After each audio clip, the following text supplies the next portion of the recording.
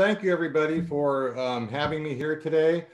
I want to share with you some of my thoughts on the emerging field of forensic facial imaging and some of the emerging trends and where it was and where it's going and such. So let me go ahead and share my screen and we'll go ahead and get to it since we've only got 30 minutes. So let me, there we go, kill my camera so I could focus on talking rather than looking in the camera here. Well, let's see. All right, here we go. Modern techniques in forensic facial imaging and identification. This is one of those fields that, unlike a lot of the scientific fields that you are all doing tremendous and wonderful research in, it's very subjective in terms of how people interpret it and how it's applied during criminal investigations. But it's over a century old and it's still making progress in terms of the studies and some of the research that's going on around the world. So, that was such a humble introduction that Dr. Pandy gave me. And just to briefly touch on a couple of things, I've been a forensic artist now for 40 years, and I was actually, rather than coming from an academic background, I actually come from a more of an applications type of background. So I was a sergeant when I retired. I had a lot of detective experience, and this whole art of forensics, in terms of the art of crime solving, as I call it, mostly involves good communication skills, which my police career certainly prepared me for. I have over 1,300 hours of specialized police training and almost over 900 hours, actually almost 1,000 hours of specialized training in forensic facial imaging. And as you can see, I've been around since the beginning, helping the FBI put their course together, and also working as a consultant and a trainer for some of my competitors before I started my own company and created my own facial composite software. I was kind of learning the ropes and seeing what was working and what wasn't working. So I've been fortunate enough to be in on the ground floor and work with some of the best people that have done this. And I'm really thankful to be able to reach out now and make relationships, establish relationships, and working with some esteemed people like yourselves around the world. So, crime is universal. It's not something that's just, restricted to the United States or the Los Angeles area where I am at. It's worldwide. We may call it something different, but, it is what it is. It's crime and people are getting hurt, and we have to, keep trying to find ways to take technology and takes the studies that's going on in the universities and such, and being able to apply it in the field. So that was one of the reasons I started my own consulting company, SketchCop Solutions, so we could offer this type of investigative training and support to law enforcement and the academic community, because I think it's one of those things where we, where we can learn from one another. So in other words, if you were to ask me, what exactly do you do with SketchCop Solutions? What exactly do you do as a forensic facial imaging specialist?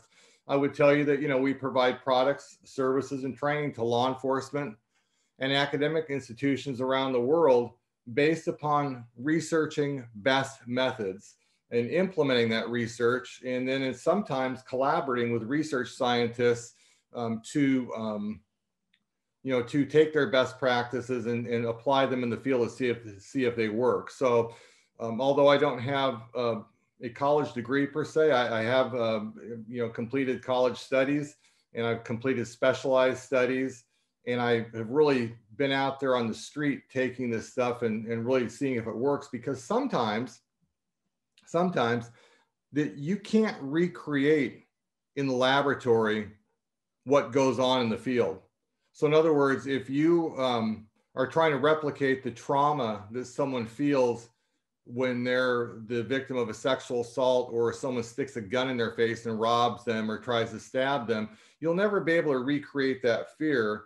So it's taking what you think and people like me to tell you whether it's working or not. And so I think that's where the collaborative effort comes in between people who do the applications like myself and people like yourself who do the studies. And when it comes to some of this we'll talk about tonight, it's very important, some of the work that's going on today. So let's go back to the very beginning. I apologize for speaking so fast, but I have a few slides and I've got 30 minutes, and this is a vast topic that we're preparing training on right now, so we can kind of take the time, later to make sure that, people understand it.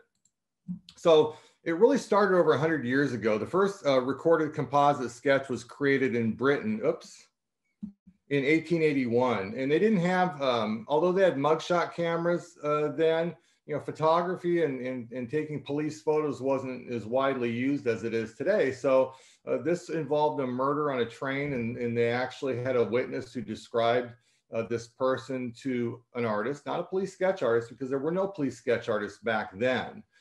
Just someone who could draw, someone who was competent at drawing, and was able to come up with this sketch. And the sketch was instrumental in helping, capture this person who committed the murder. And then after that,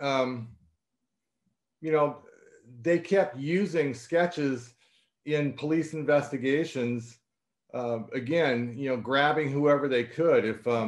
If they had a large newspaper nearby, they would grab cartoonists and editorial comic strip, anyone who could handle a pencil and draw. And it wasn't until, and as you can see from this slide, we continued in the United States using it here, involving high-profile criminal investigations like the assassination of Dr. Martin Luther King Jr., some high-profile serial killings, some mysterious, plane hijackings, and whatever. If you were to look at a case file for a major case investigation here in the United States, you would probably find a police artist sketch in here somewhere. So from 1881, it wasn't until 1984, 100 years later, just over 100 years later, when myself and a group of people met at the FBI Academy to plan the curriculum for the first formal police sketch artist course at the FBI Academy in Quantico, Virginia. The United States Congress allotted money for it, and they started training police sketch artists from around the world, actually, not only the United States, but there were artists that came from other countries as such. Unfortunately, they no longer hold the class because of budgetary restrictions and such, but it was important enough for the government to pay attention to it as a viable art. And finally, I think it wasn't until the late 80s, early 90s that the International Association for Identification actually recognized it as the 9th forensic discipline, along with, blood stain, fingerprints, forensic photography, things like that. And they've been trying to make progress ever since in terms of elevating the training and elevating the quality of the police sketches that are out there. But at the same time, there were people that realized that, sometimes, having a sketch artist wasn't enough because there wasn't enough sketch artists to go around. So they wanted to create something that would make it so that anybody on a police department that could interview somebody could take and create a composite sketch. And so in the late 50s, early 60s, a laboratory technician for the Los Angeles Police Department created the Identikit.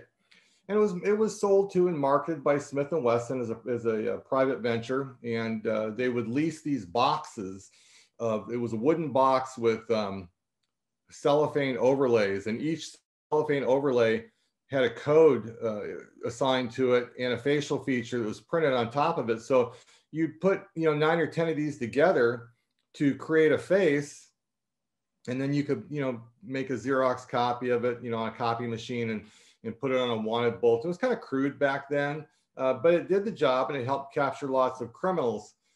So although police departments preferred having a sketch artist on staff, because the training was limited and the resources were limited, there were a lot more of these boxes of acetate facial features, the Identikits, going around and were widely used in police departments. Because at that point in time, there wasn't really any computer solutions. It wasn't until the late 80s, early 90s that you started seeing a digital solution. And that digital solution, you know, there were maybe about a half dozen, a little less than a half dozen that came out there, but the computer graphics and the capabilities and memory and such, you know, speed and power of the computers wasn't what it is today. And, you know, computers back then used to be these big boxy things like, you know, televisions and such. They were huge and they were heavy and they're unwieldy, and they just didn't have the, they just didn't have what we've got today. So one of the first, you know, computerized systems was a CD fit. And you can see here they use photographs, elements of photographs to try to make it look like a real person. And that was the thought, that, you know, we wanted to make it look like a real person. And oops, I did something here. Okay, here we go. They want to make it look like a real person because everyone thought that the more photographically it looked like a real person, the better it would be. But that wasn't necessarily true.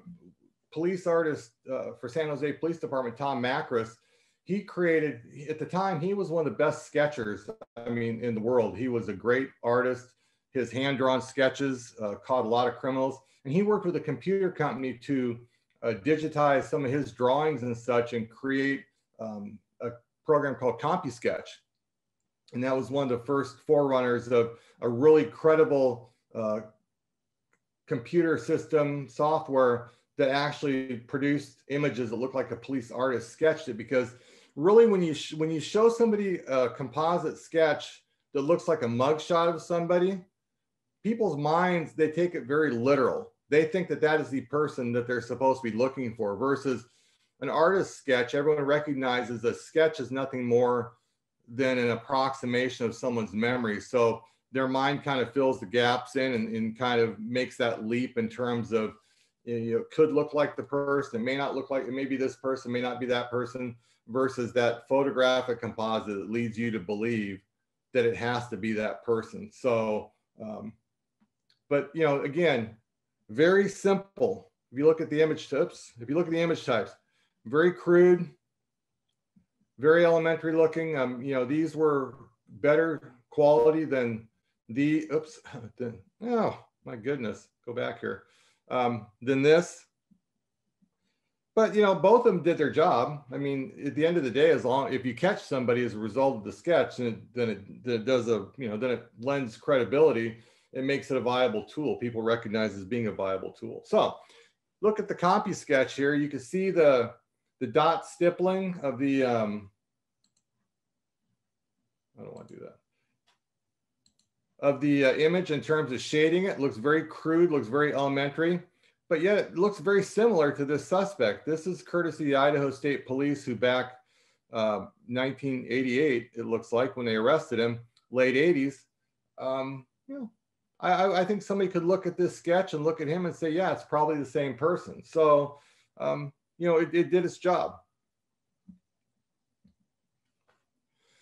So, you know, as we progress, you know, again, some people like their pencils, some people like their chalks. Artists are artists. And when you really look at this, it is the perfect blend of science and art, the science being the psychology behind it. And really seriously, it's important to be able to draw as well as you can to be successful, have some sort of art background, because as we're moving into the digital realm, you know, you can hang on to your pencils and papers, but I'm going to talk about why it's a good idea to progress and move to digital. So you can see the hand holding the stylus here. This is my preferred tool today. I've been digital since 2015, so I haven't touched a pencil to do a police sketch in over 5 years now. So digital tools and drawing software, what they give you an opportunity to do is basically what it is the digital tool is a pen tablet or a graphic display device like this here, pictured here, where you can actually use the stylus to draw on the screen like you're drawing with a pencil on a piece of paper or chalk or whatever medium you want, because the software, like the software illustrated here, Corel Painter, actually has chalks, watercolors, oil painting. I mean, you can do whatever you do with your hand media, you can do in the digital tools, and also a drawing software. I actually use the pencil function for mine, and it works perfectly. It looks like an artist is drawing it. There's no difference. And now, when you look at what's happening with the coronavirus, you know, it's perfect because we can do no contact eyewitness interviews with victims of crime from either down the street or several thousand miles away. I routinely work, I do sketches for the Los Angeles Police Department, and most of my victims, when I talk to them, are 70 to 100 miles away. And a lot of the victims I talk to with in my role as the Baltimore Police Department sketch artist, over 3,000 miles away. So you take a country like India, how large and populous India is, and some of the transportation challenges you have, and you know, and pick any country really, especially these days where they're limiting contact with people and they're limiting people traveling. You know, a lot of police think that they can't do sketches anymore because you have to be in the room with the person with your pencil and paper drawing, when in reality you don't. I have a graphic display device, much like it was illustrated, and I'm drawing right on my screen. They're seeing my screen. I'm connecting my screen to them. And most of the time, they're on their cell phone, as you can see here. This is what they're seeing right here, is this sketch. They're watching me draw it on their cell phones. So cell phone and web meeting software and the various platforms on which they work actually extend the reach of the artist and extend the capabilities of the police department. So, you know, you couldn't do that if you had a pencil or paper. I mean, you probably could put a digital camera on a tripod and put it over your shoulder while the victim watches you draw. But it seems pretty unwieldy and it seems pretty clumsy in terms of a method for doing that. You know, we're always looking for ways, and I always believe, I believe that the best product for a facial composite software product is an actual sketch. So when the officer or the operator is using the software to put the sketch together, the end result should look like a police sketch or look like somebody drew it by hand versus a photograph. And so, as you can see in this image here of our software, you can, you know, we can create libraries of various ethnicities and nationalities. We can, you know, we can input whatever hats we want.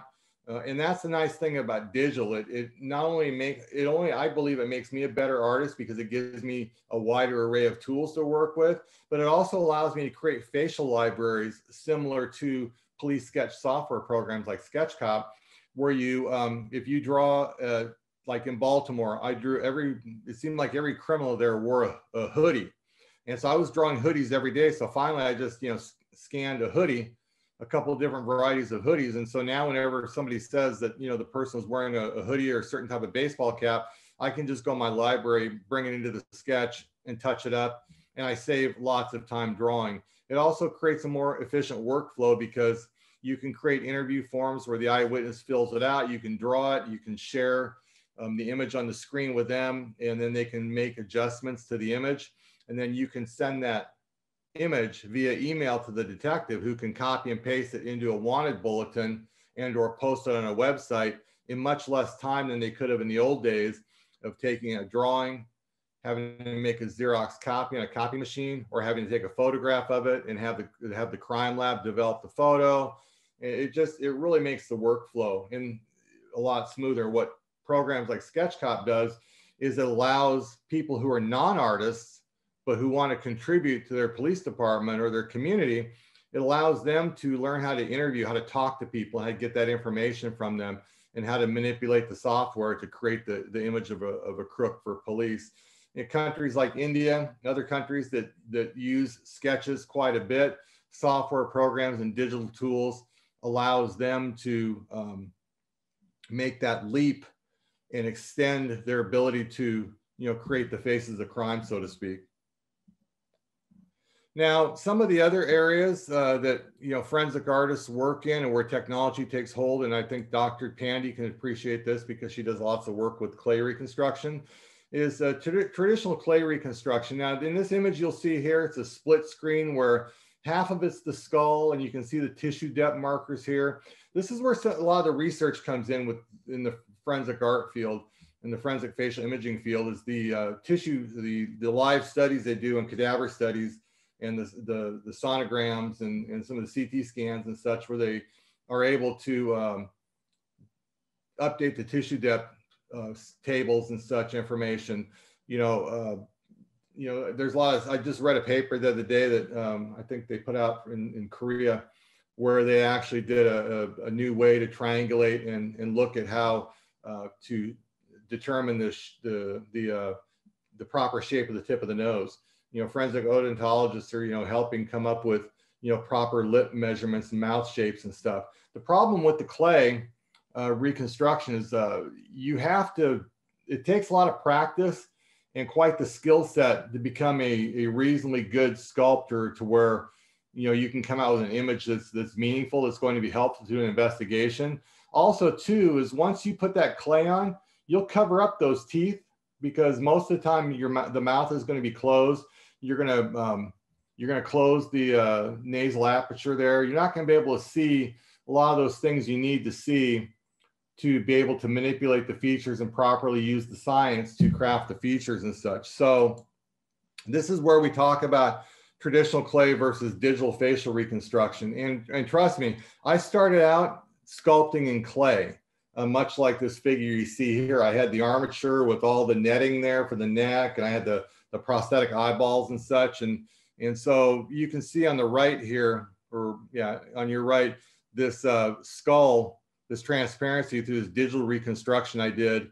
And I can see the skull. So I'm using like ZBrush, Freeform Plus, Cinema 4D. A lot of these programs, these clay sculpting programs, have a transparency button on them, especially like this one I did in ZBrush, where I can always check my work, and I can always check the accuracy of the measurements and how I'm fitting the face to the tissue depth markers, the set of the eyeball and the orbit.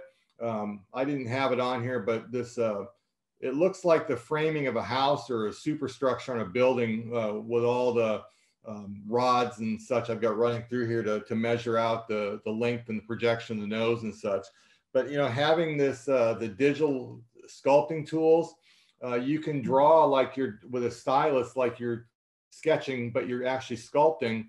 And you can always turn on and off the transparency button. You can rotate it every which angle, zoom in easily. You can even do you can even poly paint. This is the finished version of what I'd done in the previous.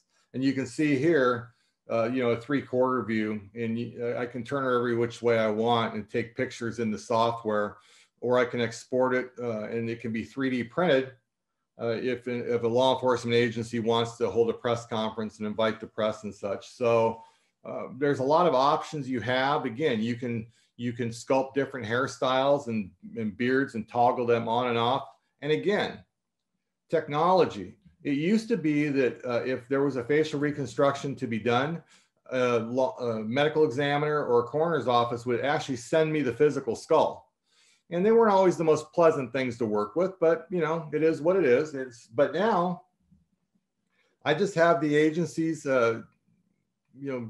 provide me a CT scan. They just take, if the medical examiner's office is big enough to afford to have their own CT scanner. If not, they take it to a local hospital and they have it CT scan, and they upload the DICOM file to my file share service. I make a 3D model from that, a 3D skull model, and import it into the clay digital reconstruction software, and away I go, and I can paint it in the end like this, and then send it back to them as a two-dimensional image. Photoshop is a great scientific tool. They actually have a scientific part of it where you can do measurements. They've got a 3D option.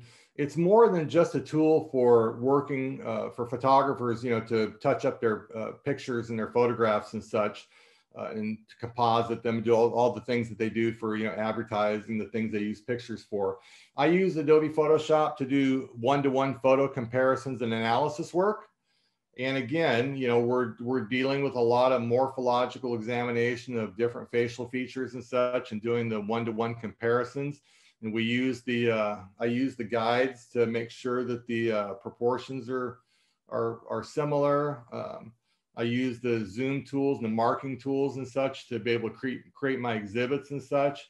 And it works really, really well for doing that. And again, this is where the scientific and the research part of this involves, study of anatomy, keeping up on different, illnesses and different conditions that may affect the look of people's faces and such, how it translates to the skull and such. And this is where, a lot of forensic facial imaging work is actually a collaborative team effort.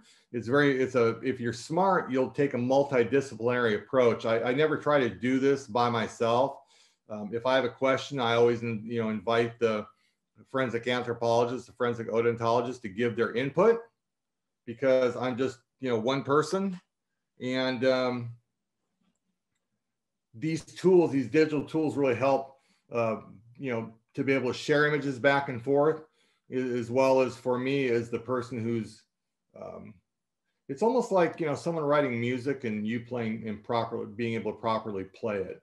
And, I can't, it's hard to go back to the analog way of doing things, now that I've been doing it digitally for over 5 years now.